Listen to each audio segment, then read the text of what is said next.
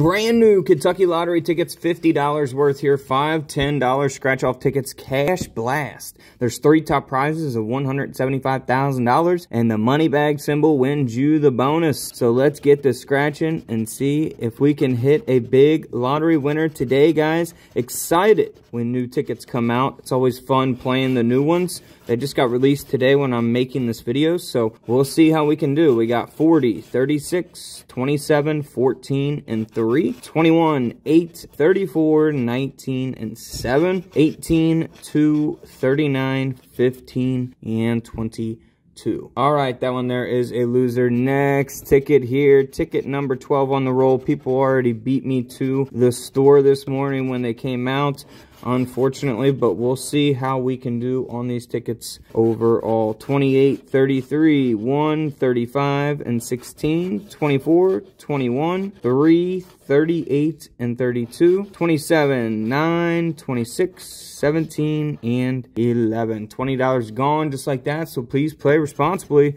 All right, can we get a big bonus win? Went up to $500 on the bonus. That's a nice little bonus there. All right, here we go, guys. 29, 27, 34, 4, and 1, 20, 24, 8, 38, and 18. Wow, not looking good so far, guys. 19, 10, 26, and 22. Whew, man. Only 2 tickets left to try to get a winner here, guys. Can we hit a big winner today?